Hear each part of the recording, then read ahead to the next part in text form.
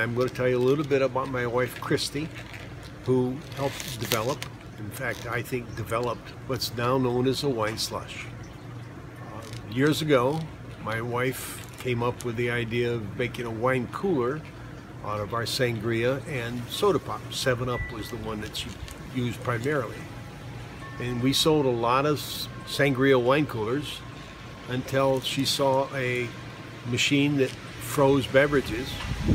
And so she decided to try freezing wine mixed with 7-Up in this machine and then see what consumers thought of it. And that was where the wine slush was born. My wife, left-handed of course, was very creative. The wine slush was very popular at the Erie County Fair. Later that same year, like 2 days later, we took it to State Fair where it was extremely popular. And it has been popular for the last 25 years. Wine slush has been, I think, probably one of the most innovative things that has come along in the wine industry, and it's something that a lot of people have picked up and run with. It's something that people are very happy with. It's relatively low alcohol, and it's something that almost anybody can enjoy. Sponsored by Hoffman Sausage Company.